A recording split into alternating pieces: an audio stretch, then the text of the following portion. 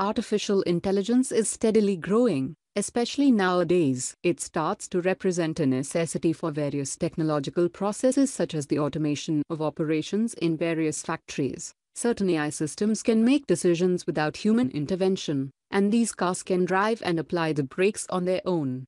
Major hardware components that are used in these systems: Raspberry Pi 3, power supply, driver circuit, DC motor, Pi camera and ultrasonic sensor. The objective of the project is to implement an assistant to the driver. The system will alert and control the vehicle speed. Expected outcome are: the AI will find the obstacles and stop before crash using ultrasonic sensor. It will operate automatically using the sign signal over the roadside automatically. Including of this, it will scan and find the shortest path and will turn left or right based on the information. Advantages of the system: fully automated. Accuracy more compared to conventional methods.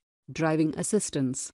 Reduce accident. The proposed work is split into two parts. It is called as detection and recognition. In similar cases to speed sign detection, there were many different techniques used such as genetic algorithms, artificial neural networks, and Huff transforms based algorithms. The system designed focused on real-time sign processing.